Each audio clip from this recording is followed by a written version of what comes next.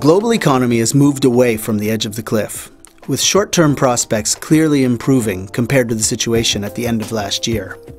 North America is looking stronger, with indicators for Canada and the United States suggesting firm growth during each of the coming 2 quarters.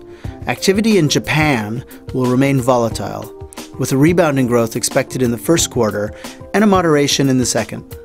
The situation for the 3 largest euro area countries, Germany, France, and Italy, is expected to remain fragile, with negative growth in the first quarter and a moderate improvement in the second. Europe and the United States appear to be diverging.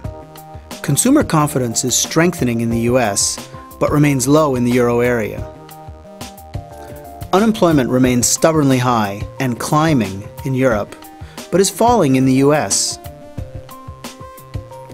And bank lending is also moving in different directions, with credit to firms recovering strongly in the US, in contrast to Europe, where credit growth is starting to weaken once again. Substantial risks remain in the euro area. Confidence is low, yields remain high, and lending activity has weakened recently.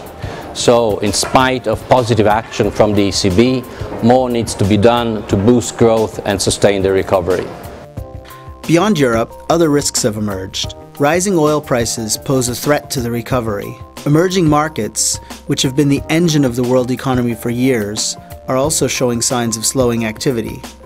World trade growth remains muted, bearing witness to the moderation of activity in key emerging countries.